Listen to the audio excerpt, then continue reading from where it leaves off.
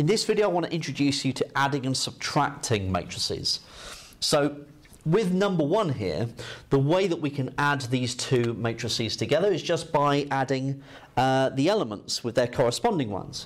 So we would have 3 plus 4 is 7. 4 plus 8 is 12.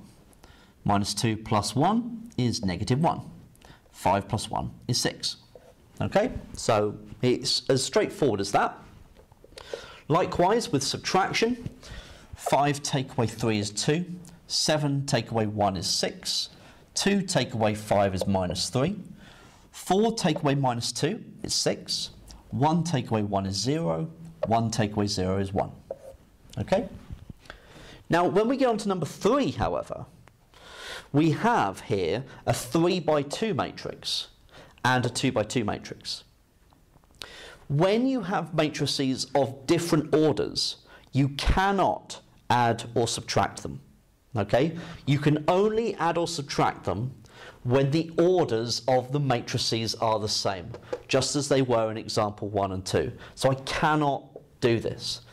We would refer to them as matrices that are non-conformable under addition. Okay?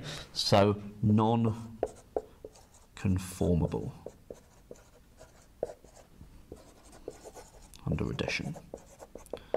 So that just means that because the orders are different, we are unable to add them together.